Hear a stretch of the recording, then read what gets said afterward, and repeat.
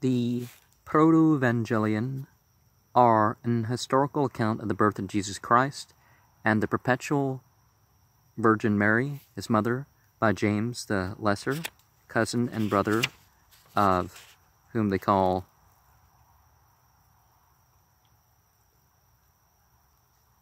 the Lord Jesus, chief apostle and first bishop of the Christians in Jerusalem. And we have here an illustration of Elizabeth receiving the visit of Mary from a Greek diptychon of the 13th or 14th century.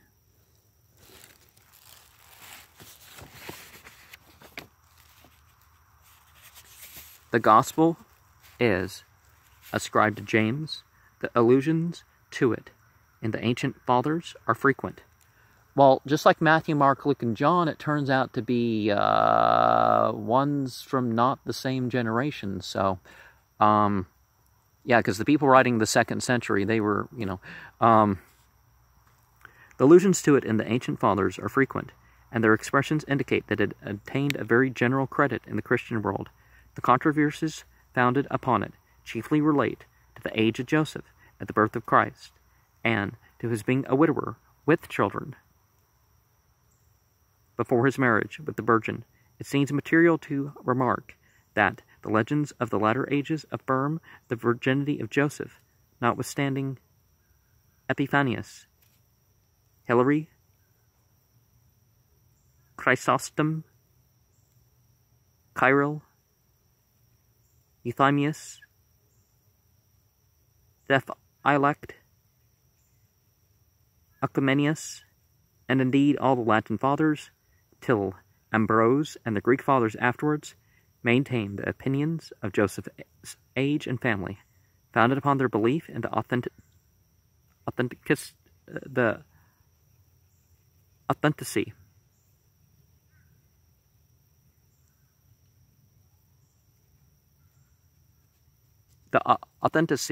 of this book.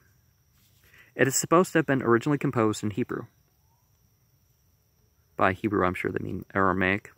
But Postellus brought the manuscript of this gospel from the Levant, translated it into Latin, and sent it to Aporimus, a printer at Basel, where Bibliander, a Protestant theologian and professor of divinity at Zurich, caused it to be printed in 1552. Postellus asserts that it was publicly read as canonical in the Eastern churches, they making no doubt that James was the author of it. It is nevertheless considered apocryphal by some of the most learned divines in the Protestant and Catholic churches. Now, apocryphal is not the same thing as,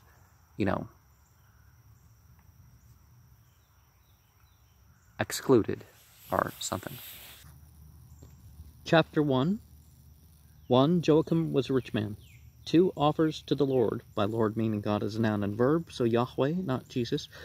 3. Is opposed by Reuben, the high priest, because he has not begotten issue in Israel. 6. Retires into the wilderness and fasts 40 days and 40 nights. In the history of the 12 tribes of Israel, we read, there was a certain person called Joachim, who being very rich, made double offerings to the Lord God,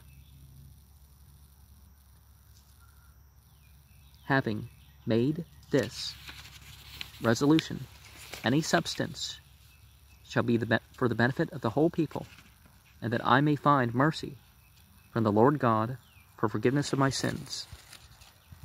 Yahweh Elohim, is that the term he would have used? So he's giving double tithes, double animal sacrifices, that sort of thing. But at a certain great feast of the Lord, when the children of Israel offered their gifts, and Joachim also offered his, Reuben the high priest opposed him, saying, It is not lawful for thee to offer thy gifts, seeing thou hast not begot any issue in Israel. That would be a stupid rule if there was such a thing. At this, Joachim, being concerned very much, went away to consult the registries of the 12 tribes, to see whether he was the only person who had not begot any issue. But upon his inquiry he found that all the righteous had raised up seed in Israel. Really, he was the first to have a fertility issue, or his wife was the first to have a fertility issue?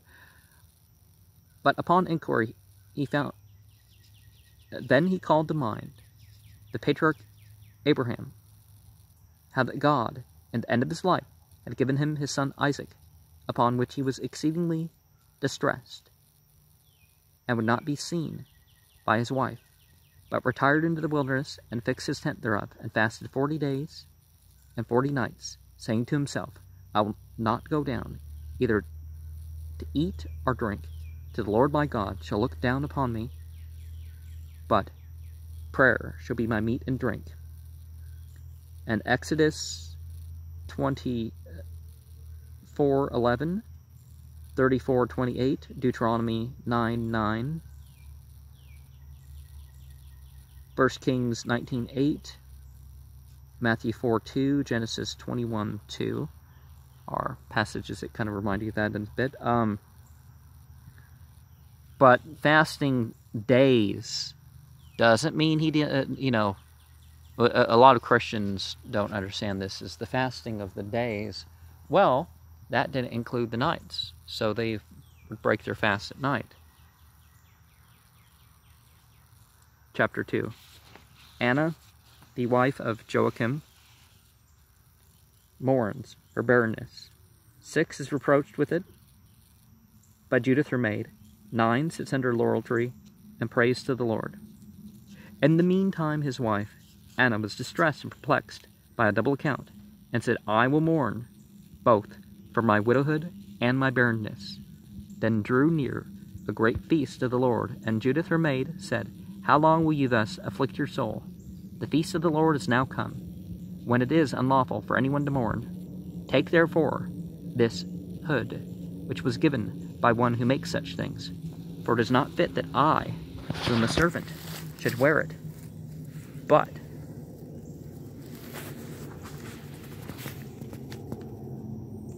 it well suits a person of your greater character. But Anna replied, Depart from me. I am not used to such things. Besides, the Lord hath greatly humbled me. I fear some ill-designing person hath given thee this, and thou art come to pollute me with my sin. Then Judith, her maid, answered, What evil shall I wish you, when you will not hearken to me? I cannot wish you a greater curse than you are under, that which God hath shut up your womb, that you should not be a mother in Israel. At this, Anna was exceedingly troubled, and having on her wedding garment, went about 3 o'clock in the afternoon to walk in her garden.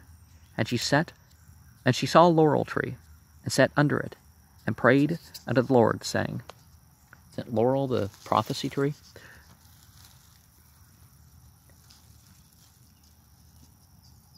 Prayed unto the Lord, saying, O God of my fathers, bless me, and regard my prayer, as thou didst bless the womb of Sarah, and gavest her a son Isaac. Chapter 3.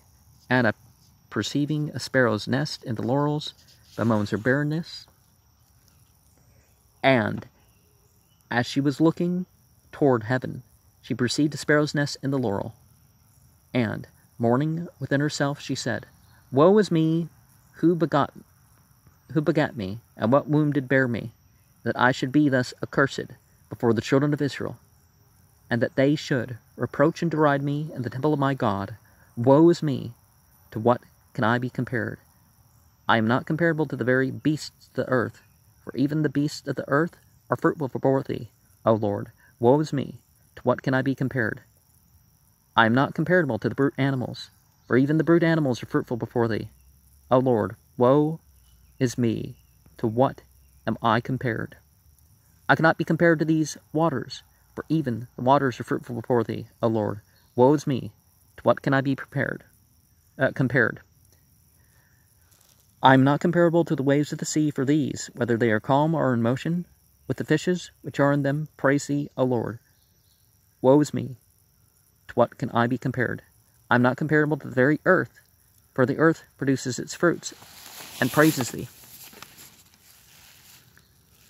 O Lord. Chapter 4. An angel appears to Anna to tell her that she shall conceive. 2 angels appear unto her in the same errand. That would be 1. 5. Job becomes sacrifices. 8. Anna goes to meet them. 9. Rejoicing she shall conceive. Then the angel of the Lord stood by her and said, Anna, Anna, the Lord hath heard thy prayer. Thou shalt conceive and bring forth, and thy progeny shall be spoken of in all the world.